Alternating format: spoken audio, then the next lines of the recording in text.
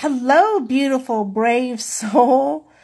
I've been wanting to share this with you for nearly a week or maybe a little bit longer than that. And when a client of mine, a longtime client of mine, and I connected for a real short conversation just to touch base and tap into her energies and whatnot for her chakra energy realignment healing session. She said something that really resonated with me in a way that I wanted to share this. And she said, now she's been going through a major transition and transformation. Her eating habits are off, meaning she doesn't really want to eat. And she was really concerned about some of the things that she was feeling. And what we talked about was her old self was indeed dying and creating space, or she was moving into the space of her new self. Aren't y'all tired of adding a chapter to that book that just kind of weighs you down? Well, at the beginning of the year, I decided that I wasn't going to add a new chapter or start a new chapter. I'm starting a new book, and I'm adding to that one, and it'll finish when I'm finished with it, and then I'll start another. So, getting back to this and with my client about a week ago, I think it was a week ago Wednesday, it seems like a long time ago now, and she says, you know, Terrie Marie, I've really been trying to leave my third dimension self behind so that I can live more in the fourth and fifth dimensions. Well, in theory, that sounds pretty good, except that your physical self is your third dimension. So how about bringing your third dimension human physical self into fourth dimension realities and energies, frequency, and vibration? And when you calibrate yourselves into that vibration, then bring your third and fourth dimensional selves into fifth dimension reality, energies, frequency, and vibration. When we first start on our spiritual path, or shortly thereafter, we learn, we hear, we're taught to let go and leave everything behind. Well, letting go is letting go of the emotional attachment, the hurt, the anger, the forgiveness, all of those things that are not of light and love. Sounds a little woo-woo, and yet there it is. How about turning around to embrace those lessons, those experiences, because they helped bring you to where you are now? So instead of trying to forget everything, instead of trying to leave you behind because you can't do it, bring you with you.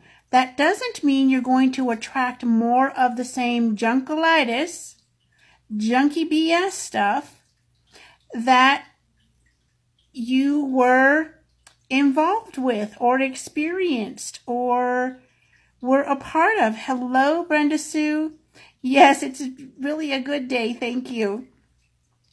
So instead of trying to forget and pretend things never happened or get them out of your mind, how about making peace with you, your former self, and bring him or her with you into your now?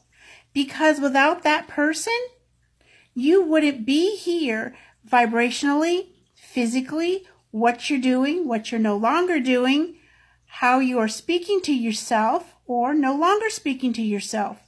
The third dimension, as long as your physical body is here, you are not going to ascend or leave behind the third dimension completely. Fourth and fifth dimension, I have not really explored how to explain those yet. And yet, what I'm able or capable of, allowed to share with you, is that it's possible to ascend vibrationally and your energetic frequency and still maintain physical presence. I know that's kind of like, what?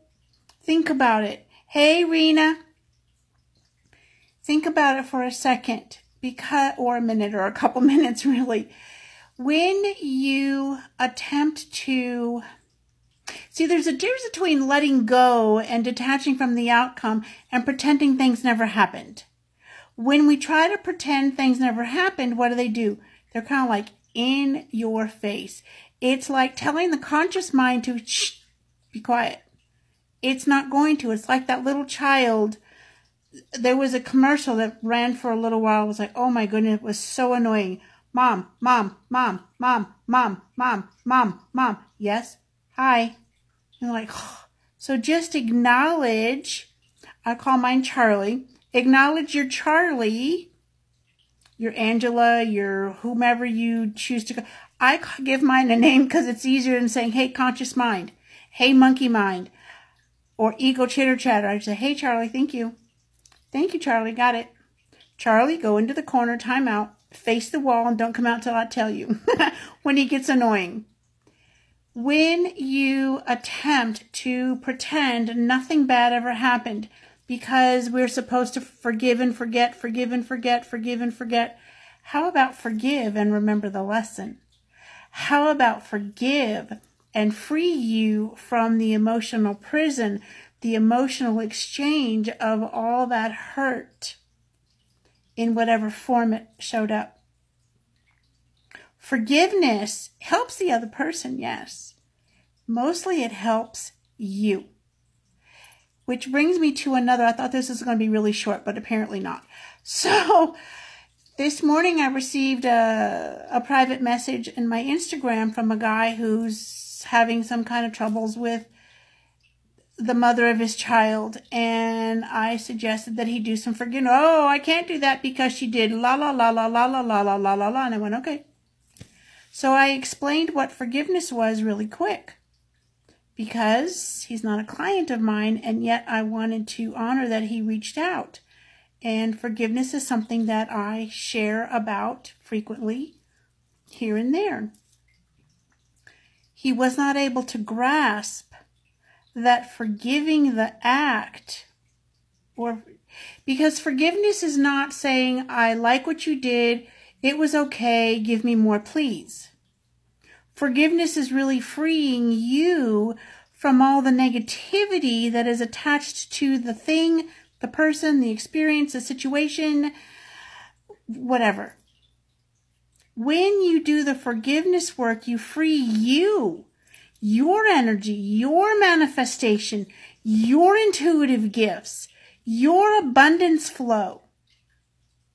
Or don't. The choice is totally yours.